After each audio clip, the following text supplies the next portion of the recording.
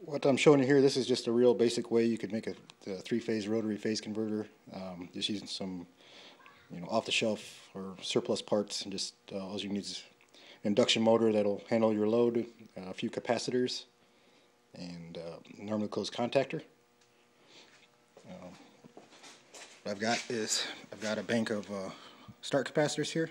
They're parallel. They have they're about 30 microfarads a piece. They add up to whatever, about 90 or so, but it's not real critical on that. They're going into this contactor. I've got those going into one side of the contactor, and then coming out of the other side of the contactor, or relay. One goes to our chase leg or a phantom leg coming from the motor. That's a generated leg. And the other side just goes to one of the good legs, which is like a 120 to ground, or of course 240 phase to phase or leg to leg. And then to run that contactor to make it drop out at speed, I go from our phantom leg or chase leg, from this to our, and that's 110 to ground coil. So it goes into the one side of the coil, of course comes out to our ground.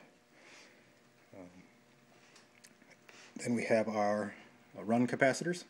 I just used basically the same size capacitors as what I had laying around. So they might be a little big, but they're roughly 30 or 35 microfarads a piece. I don't remember, but anyway, those they're just each run come down.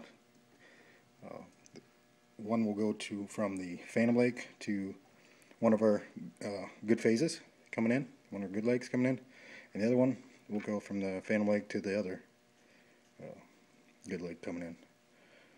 And that is pretty well it. I mean, inside this motor, there's instructions to cut it over and make sure it's connected 240. And this is I think this was 240 or 480 or something like that, maybe. 240 or something. But anyway, just make sure that that's connected inside right. And all these are A, B, C, or 1, 2, 3 coming in there, and those are 3 legs you got. Two legs coming in hot into the motor, and then you have a third leg that's generated coming back out. And I'm feeding this just with basic 240 power. I just have a little cart here I use for welders and things to run that. And I know I've got a disconnect right there, but it's bypassed because I blew a fuse. So, but there's some welders. That's what I've kind of been using to tinker around with. So I just have it running off a 40 amp breaker. We'll fire the breaker up, and it'll come to life, and you won't even really notice that contactor dropping out. It happens pretty quick. So fires it right up. Check voltage between our phases.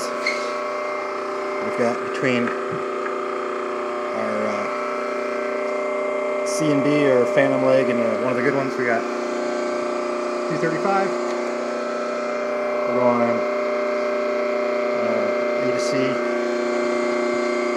240 and B to C 242. And that's basically it. It's just a real simple. I've got a free motor and free capacitors. I think I paid $50 for the contactor, and just everything else is just laying in the garage. So, pretty cheap way of generating your own 3-phase power. Hope someone can use this and make your own. Thanks.